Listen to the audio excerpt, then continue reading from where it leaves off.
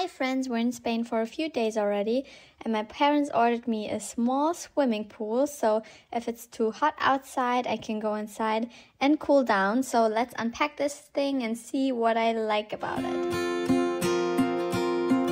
So actually we're in Torrevieja, which is on the east coast in the south of Alicante, and right now it's about 23-24 degrees outside most of the time, so it's not too hot but a little bit hot, and also we're gonna stay until end of June, so it may get hotter. So my parents definitely wanted me to get something to cool down, so we bought this little swimming pool, which is really just like very small. It has about 80 centimeters diameter, so it's not too big but also not too small, and we can just test out what I think about it.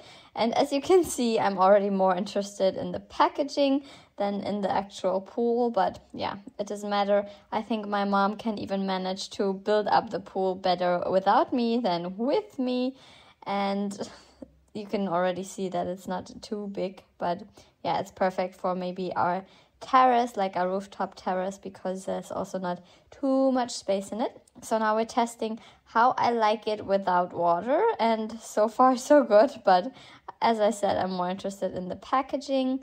So let's fill up this thing with some water. And maybe for some background, I haven't really swam yet anywhere because I was born in October last year, so it was always kind of cold and like too cold to swim. So I like water, but like I'm still very hesitant about it.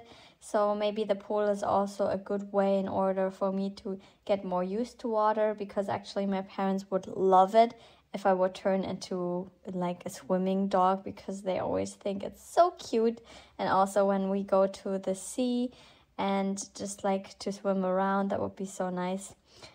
So yeah, I'm definitely hesitant, and I think I was also just like needed to get used to it. So my parents used a ball in order to lure me into it, which might not have been the best idea, because that was like my favorite ball, which was like squeaking, but now it's squeaking in a different way. So we'll see whether the ball is gonna survive that.